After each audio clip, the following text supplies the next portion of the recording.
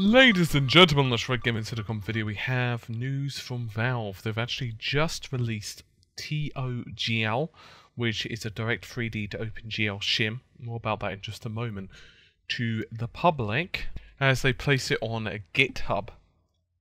Now, it's clear, by the way guys, I've done this in an article as well, which does have a couple of references that you guys can check out, including some of the stuff that we're going to be discussing in this video. So, it's obvious that Valve are pushing a lot towards OpenGL, which is very beneficial to them and their agenda. OpenGL, as they state, is everywhere.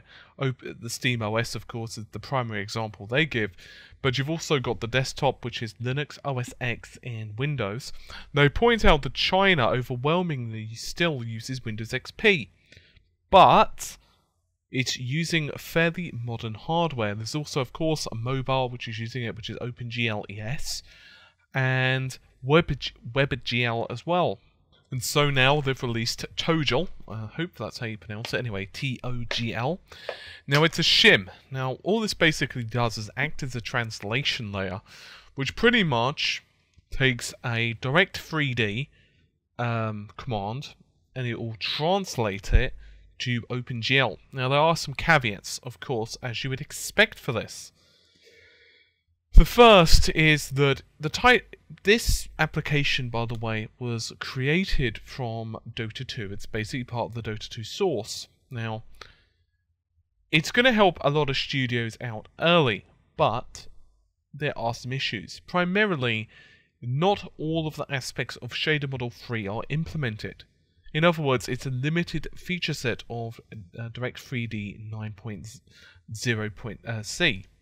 And so, for those of you who are wondering, okay, well, that's great.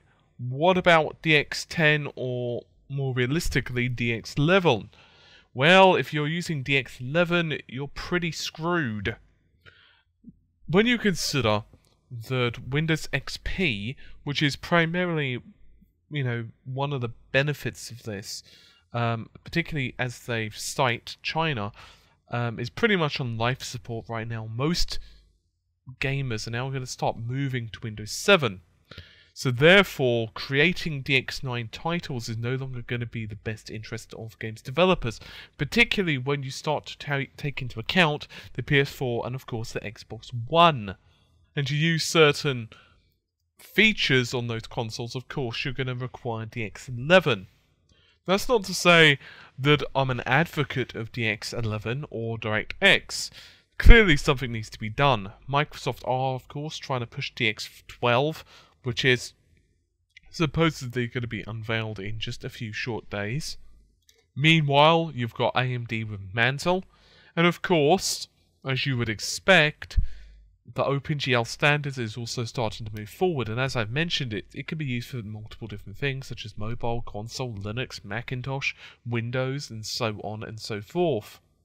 For those who are looking to create simple ports, particularly indie games developers, it's no doubt going to be useful. Now, for those of you who are thinking, sweet, I'm just going to download this and get my games to run.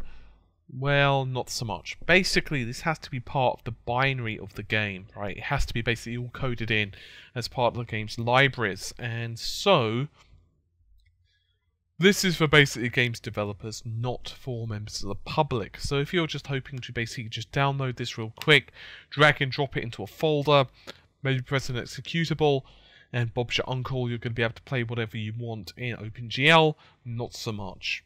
Don't think of this as Valve's endgame. This is more Valve trying to demonstrate their support for the OpenGL standard. This is more them basically creating a bit of a fuss, helping developers, and no doubt indie developers primarily, to release games on OpenGL standard. Because if they can do that, OpenGL 4.4, for example, has a rather large market share now, and if they can do that, it just benefits them and their own distribution of Linux, which of course is Steam OS. Is this anything to write home about now if you're a gamer? No. It's nothing to get super excited about, but what it is a great indication that things are starting to change, and I personally believe that within the next Personally speaking, and this is my own, what's the word I'm looking for? Opinion. This is not backed up in fact, but it is backed up by what's kind of happening in the gaming industry. I honestly believe that the PC industry is going to be changing quite a bit in the next few years. And I don't necessarily know if it's going to impact us as gamers, but it is going to impact the development. And you can see this because of the next generation consoles, the move towards more powerful programming languages, the fact that Microsoft are releasing DX12 with OpenGL support is improving for many games developers, and it's going to be lower level languages as well. We know, of course, that Mantilla's already out there and impressing games developers left, right, and centre. I mean, they've got a ridiculous amount of games already lined up for Mantilla, and God knows how many haven't even been announced yet. It's going to be very interesting for PC gamers. I honestly feel that the next couple of years are going to be the best for a long time for PC gamers, because the level of technology that's being released and the speed of that technology's release is starting to become quite impressive. I'm very interested to see what Maxwell is going to happen. And the reason I say Maxwell, as well as whatever AMD happens to call their next high-end GPUs,